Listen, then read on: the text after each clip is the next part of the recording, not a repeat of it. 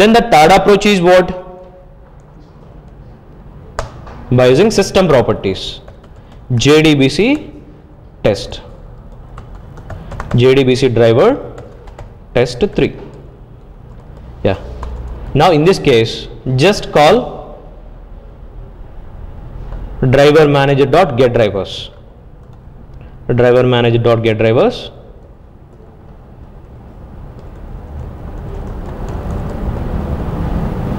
Save this class. Import packages. Import java dot util dot star, and we have to import SQL package. Import java dot SQL dot star. Okay, import these two packages here. Then compile this. Java C space JDBC driver test 3. Okay, compiled successfully. Now run this Java space JDBC driver test 3.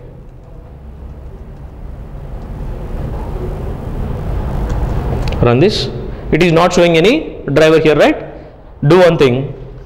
In between this Java and driver, pass this command -d JDBC dot driver equal to, pass your driver class name here, sun dot JDBC dot ODBC dot JDBC ODBC driver.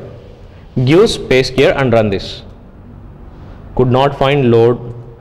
Okay, the command is wrong. Check this command. Drivers we have to use.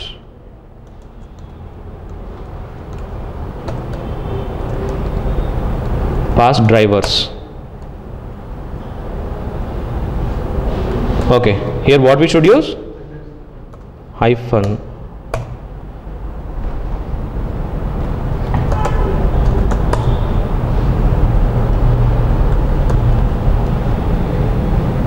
Okay, now it's clear, right?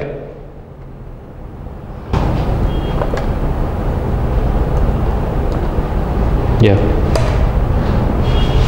Just the command what we have to pass, -d JDBC dot drivers equal to your driver class name. Space, whatever the class name currently you are running, that class name you have to pass. Okay. If you want to load rkill driver, pass here rkill driver here. Rkill path you need to pass. Rkill dot JDBC dot rkill driver. Now which driver loaded into JVM?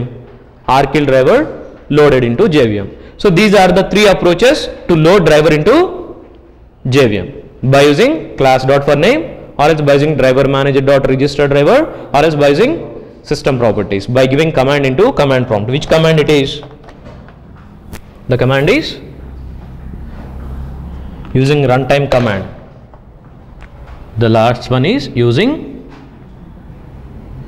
Java space -d JDBC dot drivers equal to driver class name, your required driver class name, space your application name, application class.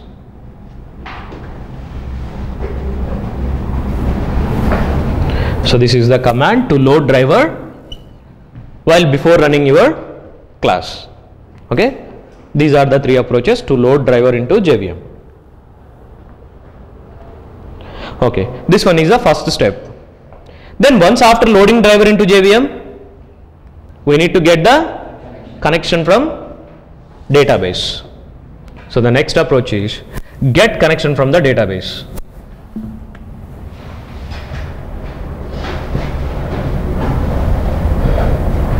Get connection from database.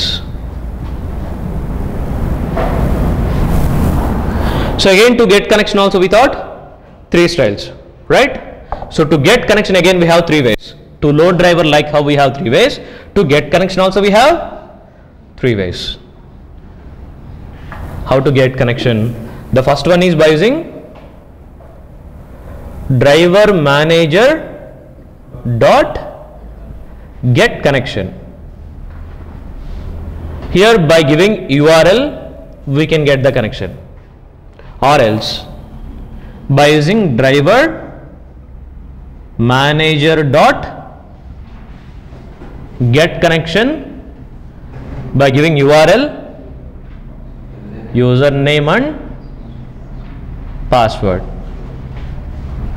by passing these parameters, or else you can use driver manager dot get connection by giving URL, and through properties you can pass your username, password, credentials here. So by using properties, or else by using static fields also you can get the connection. Okay, these are the three ways to get connection from database. How we can get connection? Once after loading driver into your JVM, we can get the connection. So we know how to load driver, right? We know how to load the driver. Then now we should know how to get the connection here. Okay.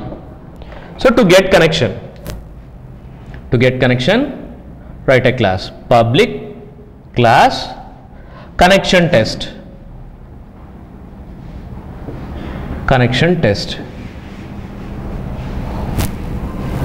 Write a main method public static void main string args. Yeah, now how to load the driver here? First we need to load the driver. How to load?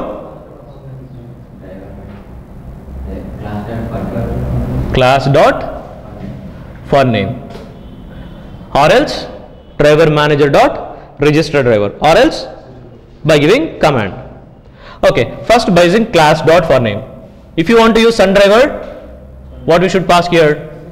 Sun dot JDBC dot ODBC dot JDBC driver. Then we have to handle exception here, right? So this class dot for name will throws class not found exception. So then keep here try catch, or else you can report it. You can write here throws exception. Okay, generic exception. If you call throws exception, then you no need to handle any compile time exceptions in this code. Okay, then after loading driver into JVM, next thing what we should do, we need to get the connection. To get the connection, what we have to use? Driver manager dot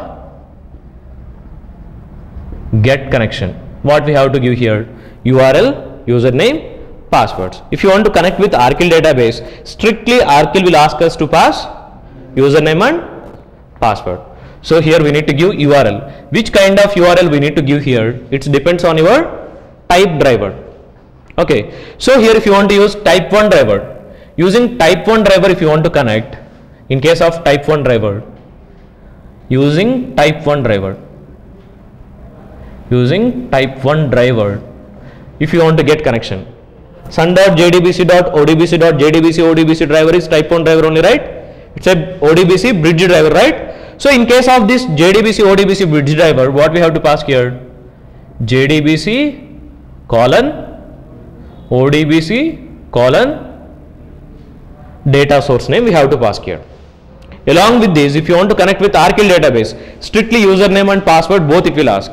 If you try to connect with MySQL, then username and password you no need to pass. Okay. Then along with this you can pass here username, system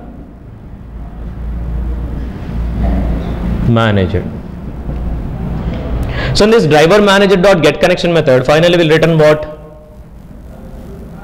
It will return as a connection object. So then you can print that connection here, system dot out dot println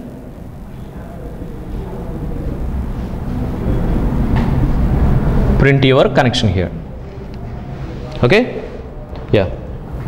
Then I'll show you by using type 1 driver how to get the connection from database. So here this one is what? DS is, it's a data source. We know, right, how to create data sources? Yeah, just I'll go through application. I'll show you there first how to create data source. First you should know how to create this data source. So to create data source, you can write one by one steps. First go to control panel. First go to control panel. You know, right, how to go to control panel? Go to start menu, click on control panel. In this control panel, select administrative tools. Here we have an option administrative tools. Select administrative tools.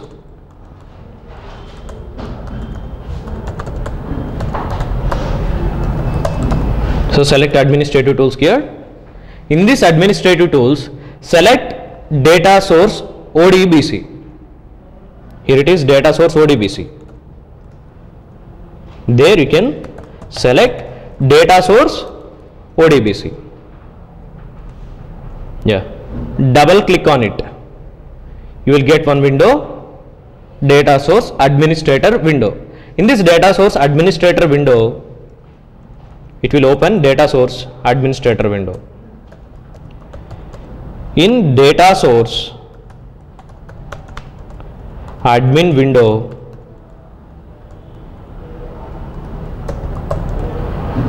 click on add button.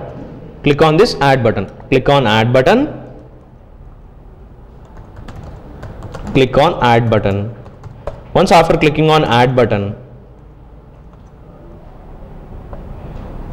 select your database type. Here we have multiple database. Microsoft Access, IBM DB2 database. Okay. We have Arkill SQL Server. Currently I am using Arkill database. So Arkill XE we have here. Finish. Select Arkill XE.